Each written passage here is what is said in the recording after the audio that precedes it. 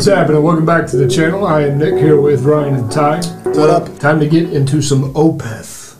There is no way you guys have heard of this group. They are a Swedish progressive metal / rock band from Stockholm, formed in 1990 by lead vocalist David Isberg. It could be Iceberg, but Iceberg would be better. I'm going to say Isberg.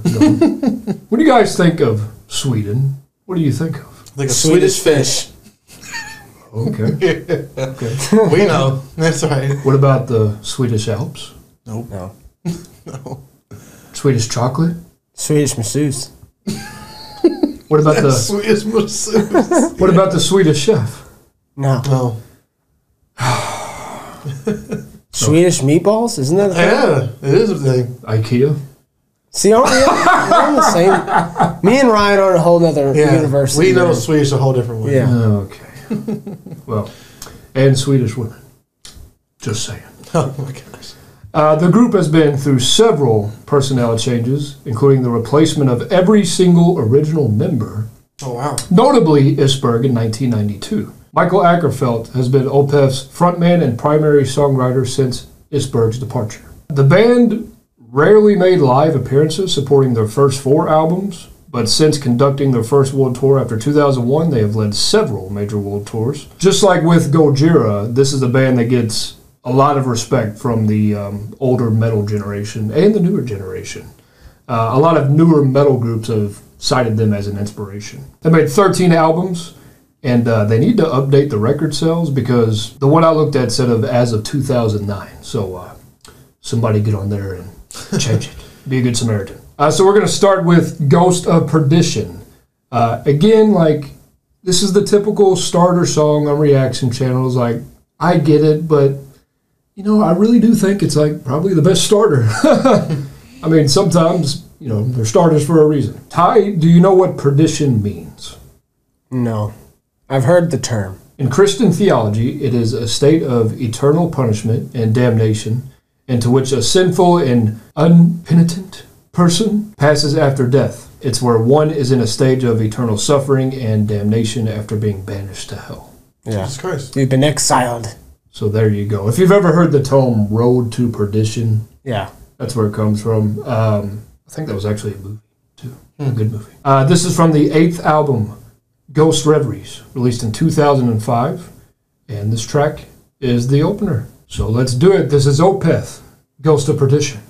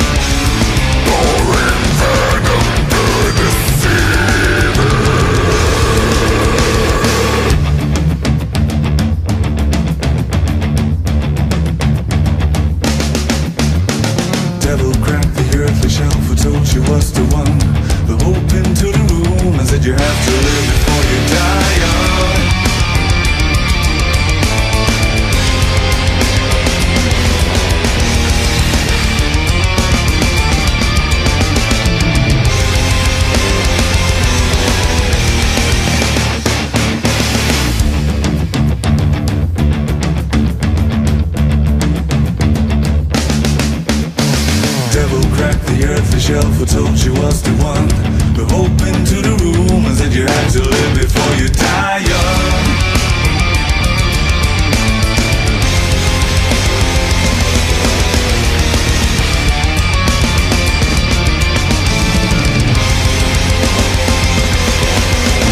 Holding it down, turn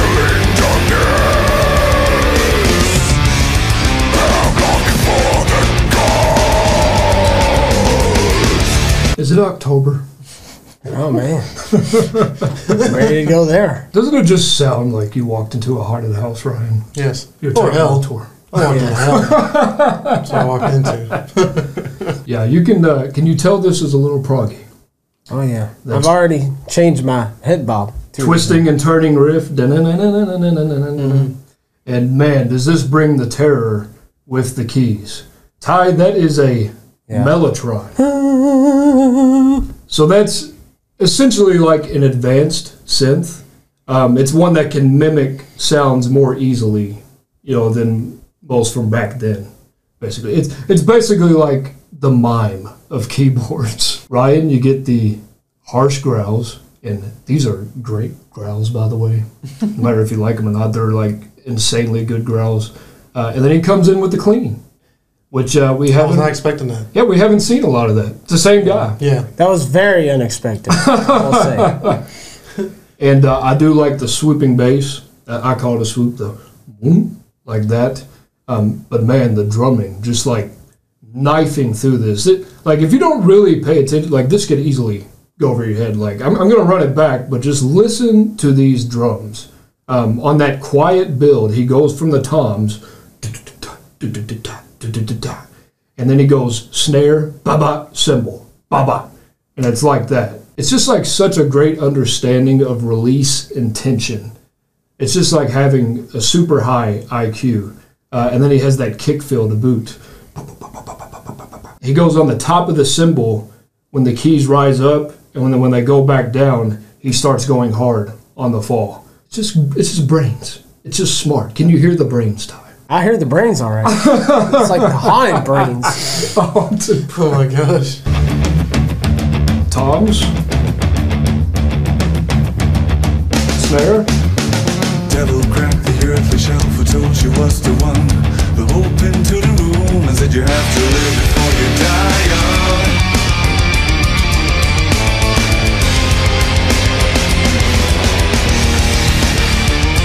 I feel like this part.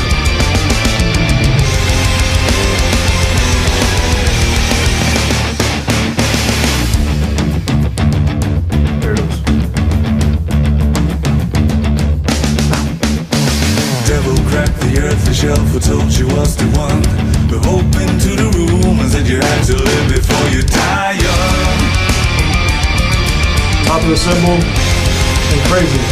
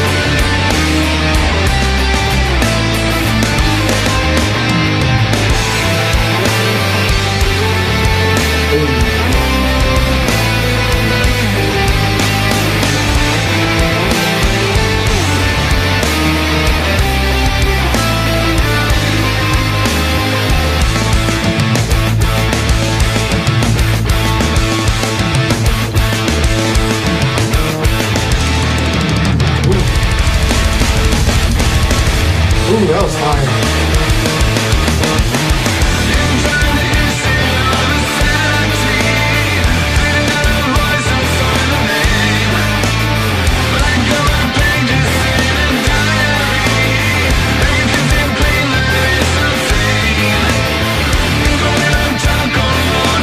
Harmonies.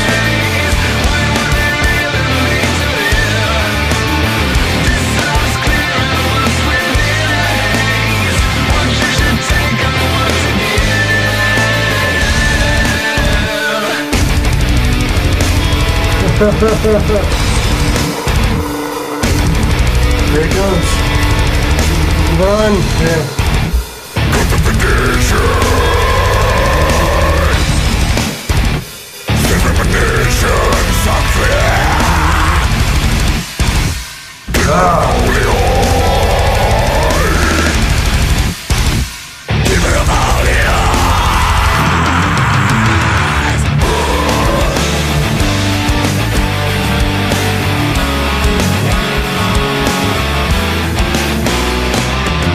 Hey. Oh, this is okay. This is fire. Oh, Jesus Christ. Don't die on me over there. That was the ghost. That was the ghost coming out of me. The ghost is getting me. Jesus Christ. That was a fire transition. Oh, there we go. I got it out now. I'm good. Get that ghost out of there. Yeah. Oh, how would you describe this song, Ty? I don't even know. I barely know what's going on right now.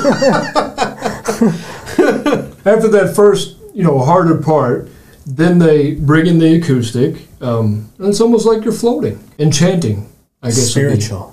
Would be a good way to put it. Kind of dreamlike rhyme. Mm-hmm. But I just think this just sounds very expressive, very mournful. It goes from atmospheric to emotional to prog to groove-oriented, death metal, and then back to enchanting. It's like all of these emotions are just woven into the story. This is like reading an ancient, dark novel. Yeah. You just can't help but be it's a relic. Invested. The calamity and the presentation will at least interest you. I mean, if you like instruments, like this should at least interest you. And that's something that everyone wants a piece of. You can't make an epic without it. Don't shy away from your ideas. Just be confident and let it fly. Just pull up from half court, basically.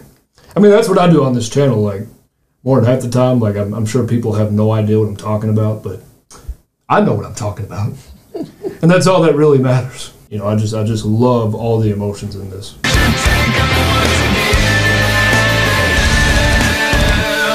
This is so hard. There you go. It's creeping. I kind of like that.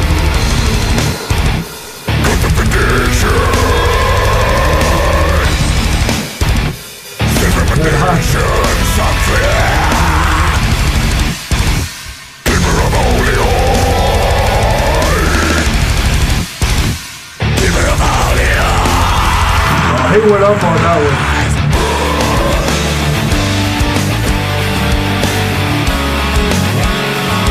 Hey.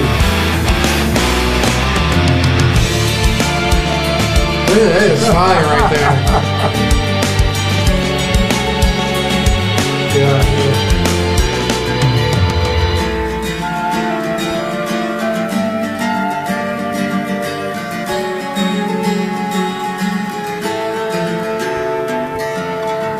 To see a beloved son in despair was to come.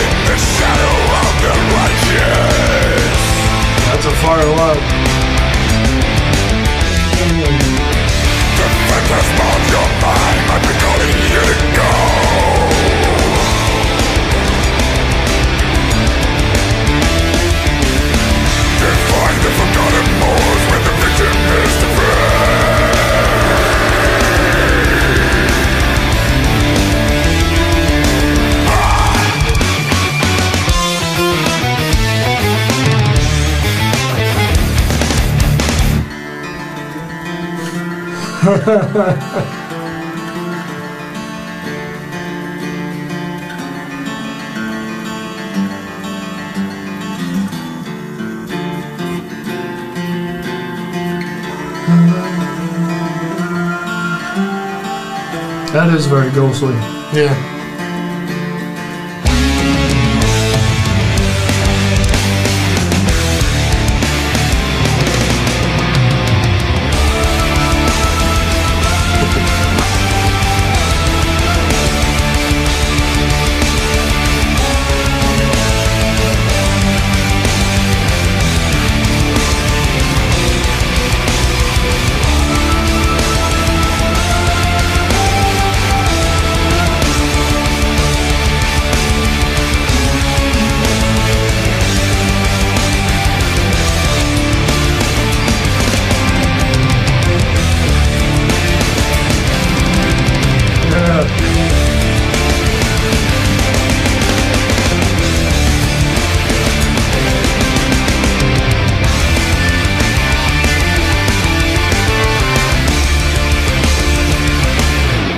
What a way to end. Yeah, kind of power metal-y, kind of classical. Like, I could just see the maestro. Michael came in it.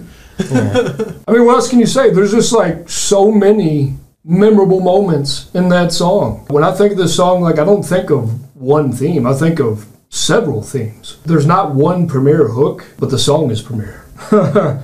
You know, in these long, epic songs, you need variety. You know, I just think that it has tight performances, several mood shifts, and by the time it's over, I just feel like it's profitable. You know, I could see how this would be too rich for a first-time listener. Like, I mean, it was for me. Just a lot to take in. You know, I could probably shave a minute and a half off of this song. You know, that's just my personal taste. But in the end, like, this doesn't feel exhausting. It doesn't feel excessive. You know, it feels like a win to me. You know, if you have this length, it's hard to make it good and want to listen to again. And this feels like a win to me. You can hear the prog, yes, Rush, even some Pink Floyd in there, countless others. You know, it's like prog mixed with some goth, you know, classical and death metal as well. I just feel like if a Gargoyle had a playlist, like, this would be his number one song. Gargoyles. So it's a wonderful composition, performances, expression. You can see why this is a classic for this genre. I mean, it is a lot, so it's hard for, you know, me to listen to it right now. But it got better, honestly, as the song got on. As soon as it started, once that scream drop came in, I was like, nope, this is not going to be it. I already knew. And then the voice came in, and I was like, whoa. He actually has a really good voice. Obviously, I don't love the screaming parts, but I totally get it. And, you know, this might be one of the ones that, you know, that actually has scream that I would actually add to the playlist. So, well, it's mixed in. Yeah. You guys always say you like it mixed in. Well, and sometimes the screamers, like, they go to their voice, and it's just not that great. Like, they're fine, but they're not, like, a great vocalist. This guy's actually got a really good, like, singing voice. Yeah. Like, if he just sung and just didn't scream at all, he'd probably still be popular. They have songs like that. Yeah, well, I want to hear them. Yeah. But this is Fringe playlist. I want to hear it again. Okay. But the drums were fantastic, and there's a lot of components in it that I do like. I will take that. Yeah. I will take that as a win. But you have to admit, though, like, his growls are, like, one of the best we've had on the channel. They're very pig squeally a little bit. They're great growls. It's like, it's Fringe playlist for me as well. There's, like, certain parts I want to put in the playlist. Yeah.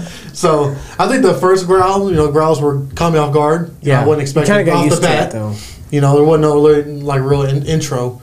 But the second, like, the later growls, I actually like the growls. Yeah. I told you I like the melodic growls, where you can actually, you know, I'm not saying you couldn't hear what you're saying, but it's more of, like, more clear. It's a clear growl. Yeah, I like those. I like that. That's not that bad to me. It's not a growl that's inaudible. Right. You know, it is more thicker, but, like, if you're looking at the lyrics, you're like, okay, yeah, he is actually saying that word. Yeah, so I actually like that part. And there was one part where the drummer, what do you call it when the guy goes across the drum? The Hawaii 5-0.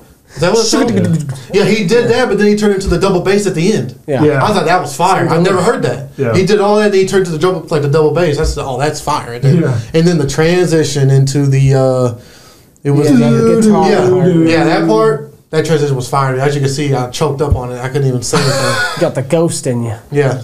But yeah, I thought that part was fire. See, there's parts that I like. So I think as an overall song, I actually like the song. Yeah. It's just fringe playlist. I don't know. I might have to hear it again. Mm-hmm. I think if I get past that first part, I like the rest of it. Literally. Yeah. Yeah, the instruments are great. The solos were great. So yeah, I liked it a lot actually. You come around to that first part because it's like it's so unexpected. It just comes out of the gate, and I like that because it turns into something completely different. Yeah, that was obviously intentional. It was like two different songs. I was listening to two different songs. They just mixed them. Yeah, they went back and forth on the song. I was hoping he was going to turn it into one of his verses where he was growling a little bit, then he sang, went back to the growl. I thought that would be... It's like the song got possessed at times. Yeah. You know? That's the ghost took over every Yeah, when he growled, that's when the ghost was talking. And then when he was singing, it was the person that was being possessed. Saying, help me. Yeah, pretty much. Again, it just felt like you were on your own in a haunted house, and like you actually saw some like beautiful things inside the house, but every once in a while, like, you know, it was coming to get you. Yeah. You know what I'm saying? Good spirits and bad I also liked how whenever you knew when the I guess you would say the ghost was coming back because the growl was in the back. Yeah. It's like he was coming towards you. Yeah. I like that effect. And then he echoed his growls a little bit. Yep. I was like, I kind of like that too. I like how they echoed the growl. It was like, that's kind of different too. I never heard that either. And then in the kind of groove section, where they put some type of like filter. Yeah. It sounded like that sounded Swedish. Yeah. The rhythm of it sounded okay. The rhythm of how he was saying it. It sounded more. I want to say Swedish, but it was more foreign. It was more. Okay. I can't really put my finger on what it really sounded, but it's more like England or Swedish or. I don't know. It's just the way he was saying it. It might remind European. me of European, maybe. Yeah, European is what. Yeah, it gave me a different vibes. I think that's kind of cool too. I gave you the definition of perdition. I don't know if that's exactly what the song's about. I just know that it's about possession of some sort. Yeah, well, I can hear it. Well, he said something about the something in his chest or in the chest. Yeah. So I just thought every time he growled, the ghost was coming out of the chest and was singing. Yeah. So that's what I got. If you're a lyrical person, like, this is a story that will make you think, for sure. Especially towards the end, like, these questions, would conviction fall in the shadow of the righteous? I was like, that is a fire line right I honestly was not paying attention to the lyrics. I mean, I was reading them, but really I was just listening at the music. Yeah, this is like, you look at this afterwards. Yeah. Like, this is icing on the cake type of thing. Mm-hmm. An A+ song in my book. I mean, it's not perfect, but no song is perfect. Excellent song, and Opeth will be back, so we'll see you then. That's it, guys. Don't forget to drop a like, and as always, please tell us your views. Thanks for subscribing, hitting that bell. Peace out.